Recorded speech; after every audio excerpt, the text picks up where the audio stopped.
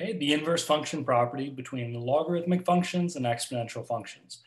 Logarithmic and exponential functions are inverses of one another. So one thing you may recall, if you compose two functions that are inverses together, what ends up happening is whatever value you plug in, it goes through one function, and then its inverse replaces it, returns it wherever it started. So when you compose two functions that are inverses together, whatever you substitute in also comes back out. It's kind of like it runs through a function and its inverse and kind of places it back wherever it started.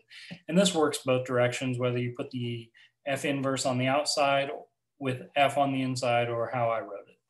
So log base a of a to an exponent, what ends up happening is if you have the log on the outside, but the base is the exact same as the exponential part that's on the inside, you're going to get this really nice canceling out. And you're just going to be left with whatever that exponent is. If you did this in the other order, where if you have a logarithm up in the exponent with a base for the exponential part here being the exact same, you're also going to get that nice canceling out. And whatever's being plugged in to the inner function is going to be output as well. So let's take a look. Let's say 10 raised to the common log of 3 power. So on this, it's important to note common log means log base 10 automatically, just by definition of common log. So whenever you don't see a base, it's automatically base 10. So this kind of fits into the bottom version where we have 10 as a base raised to an exponent, and then we have log base 10 up in the exponent. So what's going to happen here is you get this nice canceling out, and this is just going to equal 3.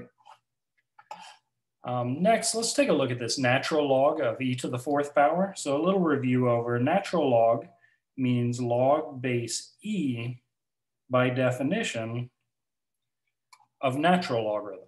So natural log, we've replaced that with log base e. Now it's a little bit easier to see that we have log with a base of e, and then e raised to a power on the inside here. This fits into the same format as the top version of the inverse function property. So we're going to get that nice canceling out and just going to be left with 4 on that one. Now log base 2 of 8, it's a little bit more difficult that it doesn't stand out from the very beginning. And this is not the only way you can go through this problem, but one way to do this is go with the smaller of these integers.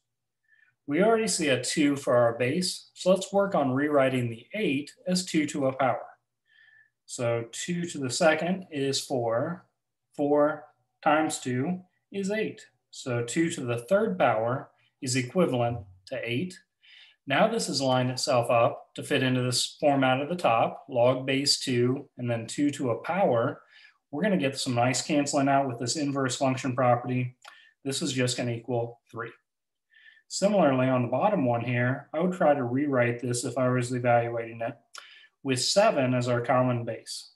So that's currently 7 to the 1st power, but it's in the denominator. We need to move that up to the numerator.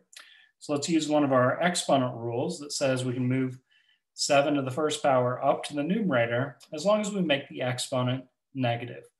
Now this fits into the inverse function property, log base 7, just like the top version here, of 7 to a power. So nice canceling out, you're left with the exponent -1. One last one here. You may say, ooh, this one looks different. We have that 9 hanging out in front, but that 9 out in front is being multiplied. So that's important to note. This is 9 multiplied by log base 3 of 3. Well, those 3's are kind of standing out to me, that we have log base 3 and then 3 on the inside. That kind of looks like the top version of our inverse function property. What we need to know, though, is that 3 on the inside, does it have an exponent attached to it? Well, sure enough, it does. We don't usually write it, but it's 3 raised to the 1st power on the inside. So what we could do is we could bring along the 9 multiplied by 3 log base 3 of 3 to the 1st power. All of that's going to simplify down and simply be 1. You're left with the exponent. 9 times 1 is going to equal 9. So I hope this helps out in understanding the inverse function property a little bit better.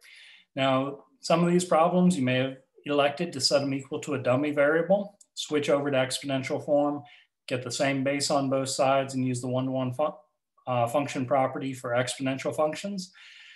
Or you could use this inverse function property. We'll end up in the exact same solution. either way you go about it. So I hope this helps out. Good luck on logarithmic and exponential functions.